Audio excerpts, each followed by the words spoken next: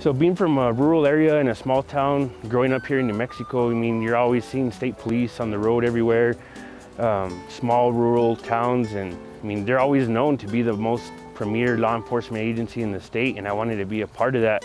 Especially coming out of the military, I wanted to look for something paramilitary as well. We're here at the governor's mansion this morning just to show you what it's all about and show you where we pick up the governor every day. So right now I just got off a night shift here at the residence, and I'm just responsible for security of the property, making sure there's no suspicious personnel entering, keep an eye on the cameras, knowing who's coming up to the gate and why they're trying to enter. A typical day for being assigned with the governor is showing up at her residence at a specific time that she needs to get to an event. You know, we come to the residence, bring out her vehicle, make sure it's, you know, safe, clean, ready for her to go where she needs to go.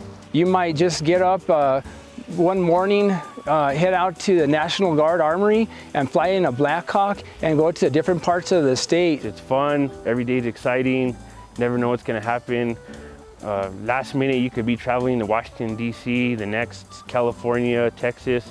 You don't just travel within the state, you're able to travel throughout the United States and abroad. I've done trips to Mexico and Japan. When you're on the detail, you're planning, you're ensuring the safety of the governor. It's a very prestigious position held here in the New Mexico State Police.